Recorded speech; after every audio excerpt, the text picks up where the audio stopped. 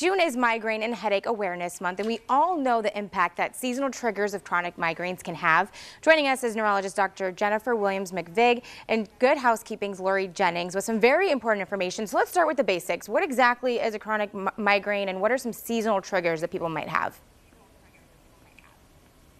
Chronic migraine is defined by somebody that has headaches about 15 or more headache days on a month.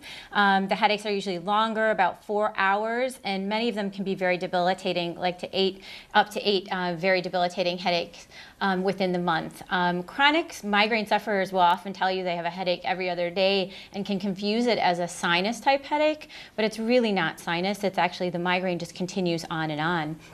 As far as triggers, seasonal triggers. Seasonal triggers are huge, and that's absolutely what we're dealing with right now. So seasonal allergies can be a trigger. You've also got all our favorite foods, so chocolate, wine, bacon.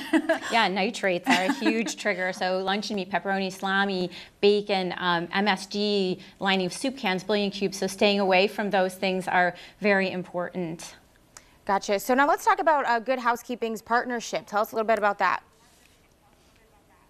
Well, basically, we've partnered with Allergan because we care about our readers. We have so many women who come to us and complain about many health conditions, and one of them is headaches and migraines. And they're confused. They're not sure what's going on. They're not sure what the answers are. They're not sure where to go for help.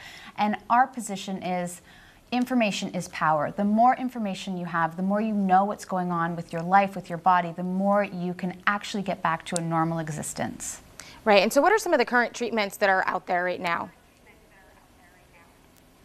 For the 3.3 million sufferers for chronic migraine, the treatment options are out there, and the biggest treatment right now is the first FDA-approved medication is Botox. This has been around since 2010. It's tried and true. It can be very helpful. As I said, a lot of people mistake taking over-the-counter medications multiple times as a treatment, but it's not. The goal is to not have a headache, not to band-aid a headache when you get it with rescue medications that may be inappropriate, but the goal is to prevent the headache. So migraine prevention is the goal. Right. All right. Well, thank you guys so much for joining us with all this great information. You guys can head over to our website, firstcoastliving.net, to check it out again.